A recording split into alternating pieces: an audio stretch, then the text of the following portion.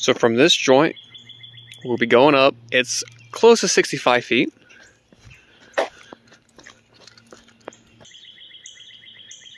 To this joint line, you'll see this crack here. So we're going to come to here and take these panels out. It's looks like 5 panels. Again, it's about 65 feet long. And instead of hauling this away, we are either going to just dump it in the back or crush it while we're here. We're also going to rip out the roots, and those are all going in the back too. I'm going to show you exactly where that is. Back past this building, down through here. And so this is like a sinkhole.